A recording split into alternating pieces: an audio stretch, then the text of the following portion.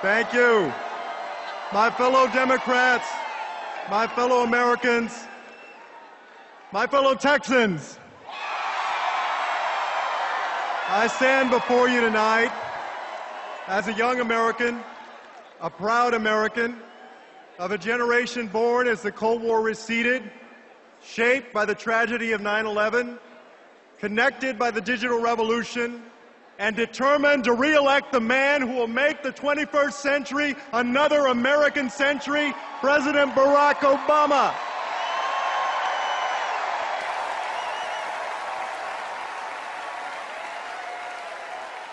The unlikely journey that brought me here tonight began many miles from this podium.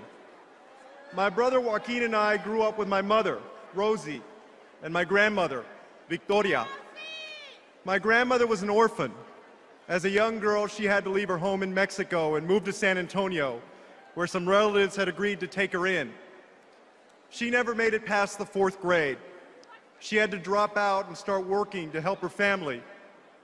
My grandmother spent her whole life working as a maid, a cook, and a babysitter, barely scraping by, but still working hard to give my mother, her only child, a chance in life so that my mother could give my brother and me an even better one.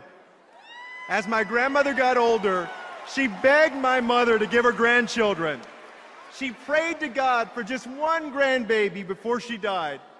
You can imagine her excitement when she found out her prayers would be answered, twice over. She was so excited that the day before Joaquin and I were born, she entered a menudo cook-off, and she won $300. That's how she paid our hospital bill.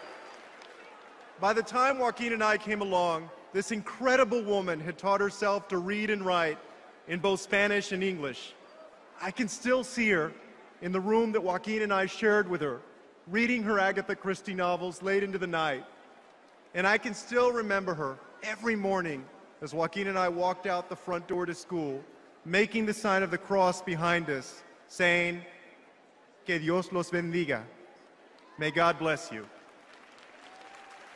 My grandmother didn't live to see us begin our lives in public service, but she probably would have thought it extraordinary that just 2 generations after she arrived in San Antonio, one grandson would be the mayor and the other would be on his way, the good people of San Antonio willing, to the United States Congress.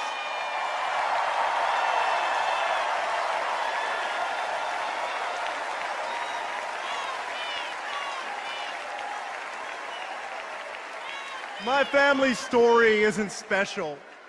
What's special is the America that makes our story possible. Ours is a nation like no other, a place where great journeys can be made in a single generation. No matter who you are or where you come from, the path is always forward. America didn't become the land of opportunity by accident. My grandmother's generation and generations before always saw beyond the horizons of their own lives and their own circumstances. They believed that opportunity created today would lead to prosperity tomorrow. That's the country they envisioned, and that's the country they helped build.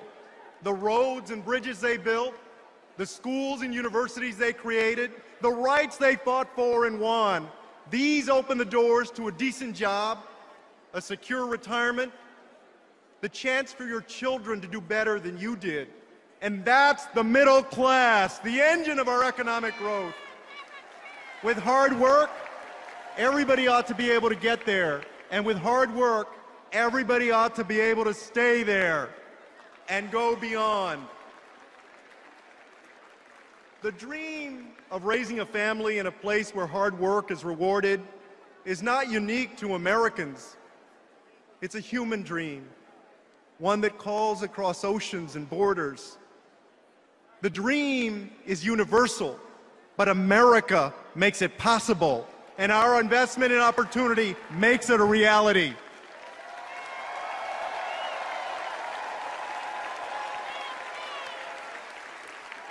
Now, in Texas, we believe in the rugged individual.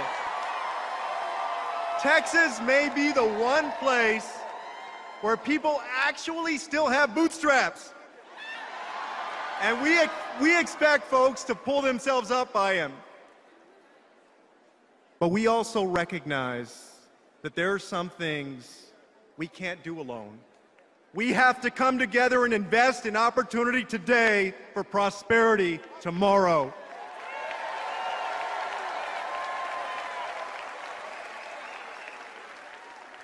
And it starts with education.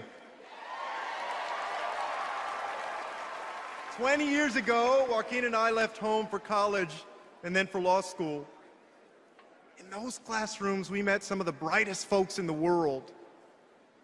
But at the end of our days there, I couldn't help but to think back to my classmates at Thomas Jefferson High School in San Antonio. They had the same talent, the same brains, the same dreams as the folks we sat with at Stanford and Harvard. I realized the difference wasn't one of intelligence or drive. The difference was opportunity. In my city of San Antonio, we get that. So we're working to ensure that more 4-year-olds have access to pre-K. We opened Cafe College, where students get help with everything from college test prep to financial aid paperwork. We know that you can't be pro-business unless you're pro-education.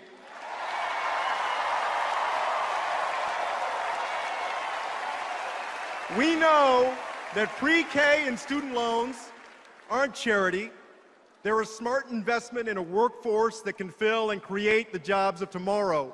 We're investing in young minds today to be competitive in the global economy tomorrow. And it's paying off. Last year, the Milken Institute ranked San Antonio as the nation's top performing local economy, and we're only getting started. Opportunity today, prosperity tomorrow.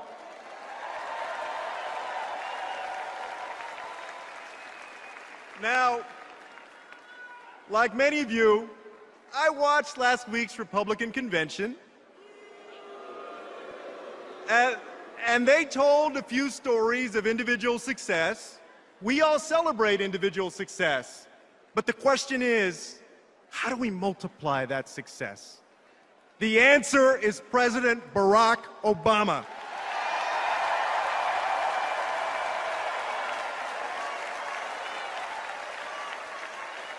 Mitt Romney, quite simply, doesn't get it. A few months ago, he visited a university in Ohio and gave students there a little entrepreneurial advice. Start a business, he said. But how? Borrow money if you have to from your parents, he told them. Gee, why didn't I think of that?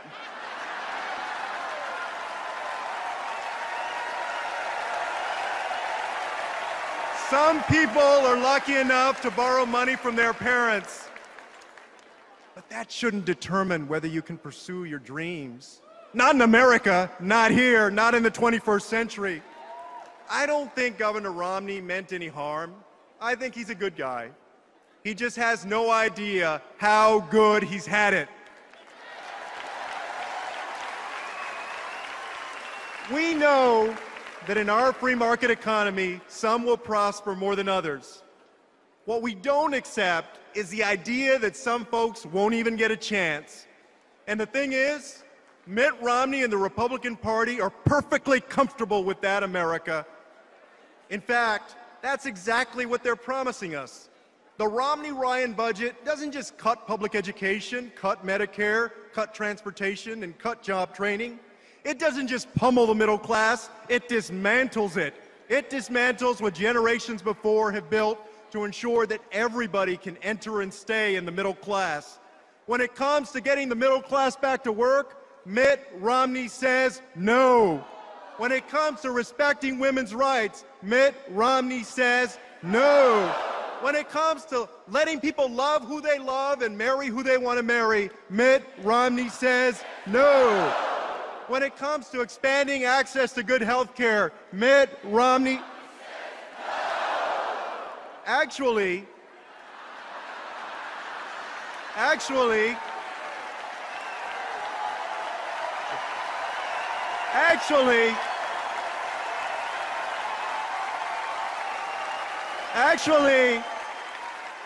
Mitt Romney said yes, and now he says no. Governor Romney has undergone an extreme makeover, and it ain't pretty. So here's what we're gonna say to Mitt Romney in November. We're gonna say no. Of all the fictions we heard last week in Tampa, the one I find most troubling is this. If we all just go our own way, our nation will be stronger for it. Because if we sever the threads that connect us, the only people who will go far are those who are already ahead. We all understand that freedom isn't free. What Romney and Ryan don't understand is that neither is opportunity. We have to invest in it.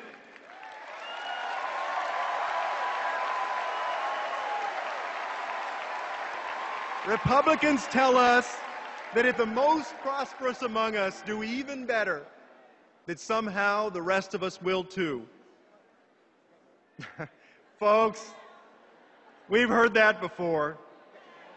First they called it trickle down, then they called it supply side, now it's Romney Ryan, or is it Ryan Romney? Either way, their theory's been tested, it failed, our economy failed, the middle class paid the price, your family paid the price, Mitt Romney just doesn't get it.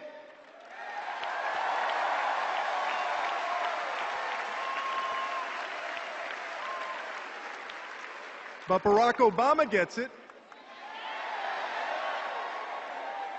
He understands that when we invest in people, we're investing in our shared prosperity. And when we neglect that responsibility, we risk our promise as a nation. Just a few years ago, families that had never asked for anything found themselves at risk of losing everything.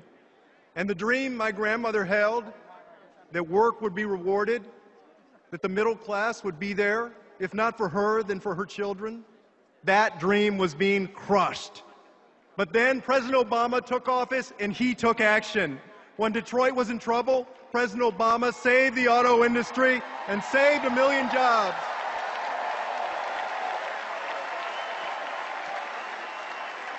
Seven presidents before him, Republicans and Democrats, tried to expand health care to all Americans. President Obama got it done. He made a historic investment to lift our nation's public schools and expanded Pell Grants so that more young people can afford college. And because he knows that we don't have an ounce of talent to waste, the president took action to lift the shadow of deportation from a generation of young, law-abiding immigrants called dreamers.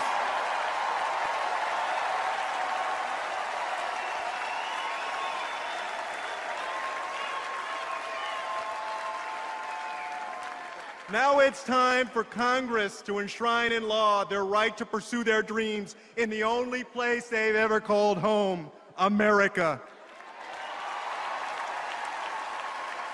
4 years ago, America stood on the brink of a depression. Despite incredible odds and united Republican opposition, our president took action. And now, we've seen 4.5 million new jobs. He knows better than anyone that there's more hard work to do, but we're making progress. And now, we need to make a choice. It's a choice between a country where the middle class pays more so the millionaires can pay less, or a country where everybody pays their fair share so we can reduce the deficit and create the jobs of the future.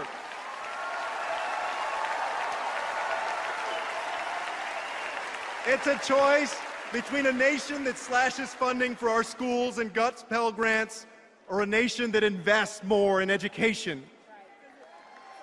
And it's a choice between a politician who rewards companies that ship American jobs overseas, or a leader who brings jobs back home. This is the choice before us.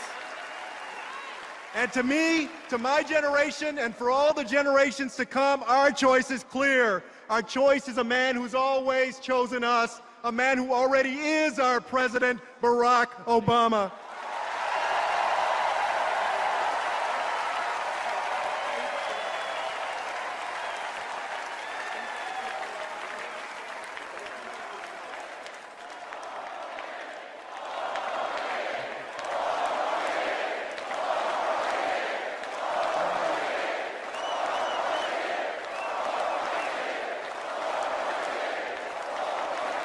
In the end, the American dream is not a sprint or even a marathon, but a relay. Our families don't always cross the finish line in the span of one generation, but each generation passes on to the next the fruits of their labor. My grandmother never owned a house. She cleaned other people's houses so she could afford to rent her own. But she saw her daughter become the first in her family to graduate from college. And my mother fought hard for civil rights so that instead of a mop, I could hold this microphone.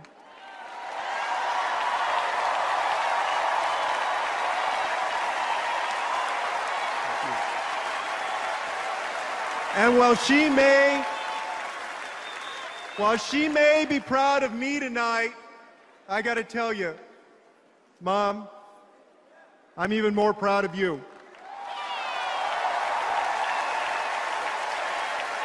Thank you.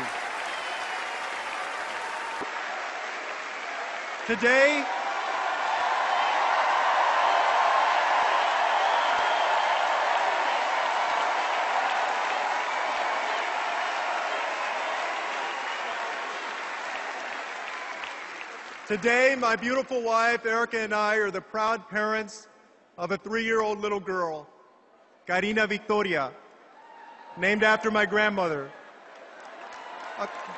A couple of Mondays ago was her first day of pre-K. And as we dropped her off, we walked out of the classroom, and I found myself whispering to her, as was once whispered to me, que Dios te bendiga. May God bless you.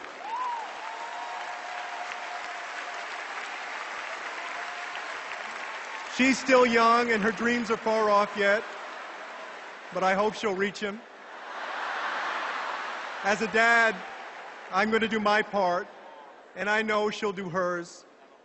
But our responsibility as a nation is to come together and do our part as one community, one United States of America, to ensure opportunity for all of our children.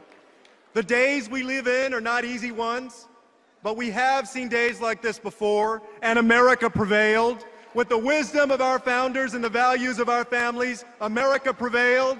With each generation going further than the last, America prevailed. And with the opportunity we build today for a shared prosperity tomorrow, America will prevail. It begins with re-electing Barack Obama. It begins with you. It begins now. Que Dios los bendiga. May God bless you, and may God bless the United States of America. Thank you.